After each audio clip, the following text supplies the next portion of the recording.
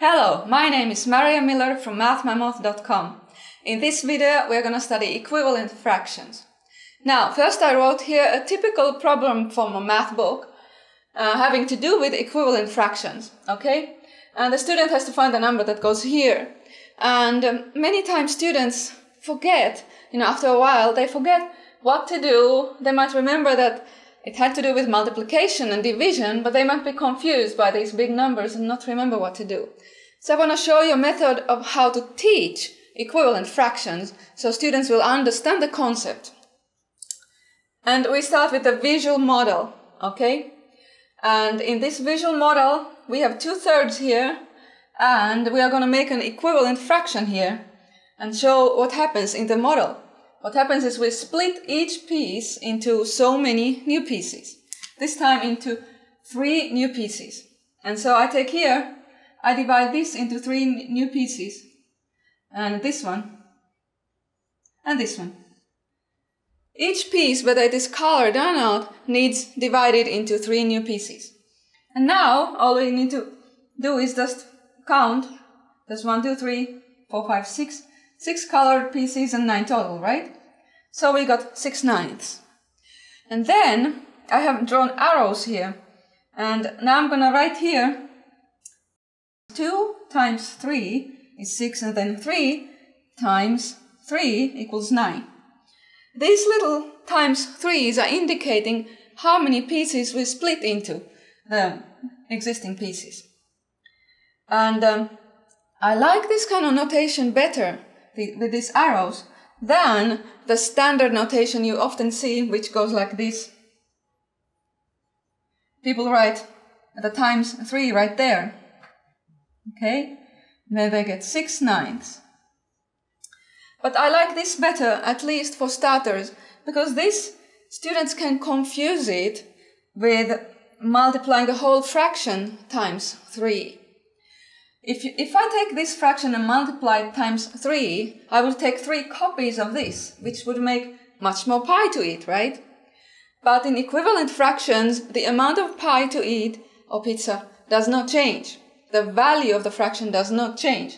This is the same amount to eat as this. It just has been divided into more pieces. So this notation is trying to convey that, okay? And this is maybe okay for later, okay? But I don't like to start with that. Now, after students understand the basic idea, it's time for them to practice with more visual exercises like these ones here. They would have the picture here and instructions what to do. Split each piece into 2 new pieces. So here we just split it like this. And then check what we have.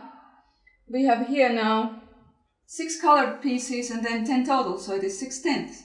And then they can write the arrows, draw the arrows, and put this times 2 times 2. Okay, another example, split each piece into 4.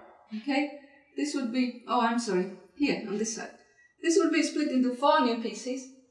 So we would have 4 colored pieces, and then of course these 2.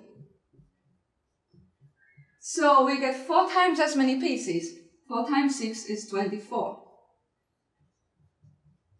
Both the numerator and the denominator get multiplied by 4 because there's 4 times as many pieces, 4 times as many colored pieces.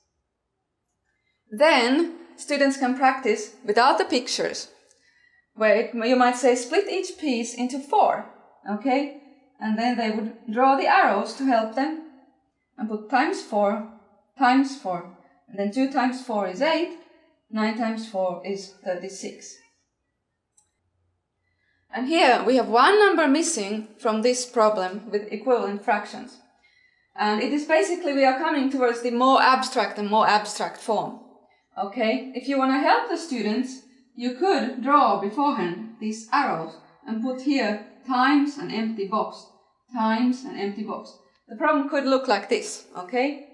Or it can be just left as it was, and then you instruct the students about the arrows and the little boxes and times. So they need to think 7 times what is 21, and the same number goes here, and then 5 times 3 is 15. That's the basic idea. And as they get proficient, then they will remember themselves, okay, what to do. Here, put times and some number. Here we go 3 times 3 gives us 9. And so here too has to be times 3, though this time the student has to think what number times 3 is 33, which is 11. Okay, and then finally they have now arrived at the abstract form of these equivalent fraction problems, and they can now do all the thinking themselves, think through the arrows, and maybe not have to draw the arrows anymore. Just think 5 times something is 35. Okay, it is 5 times 7, therefore this number also times 7. 8 times 7, 56. And that way, equivalent fractions won't be any more intimidating to students.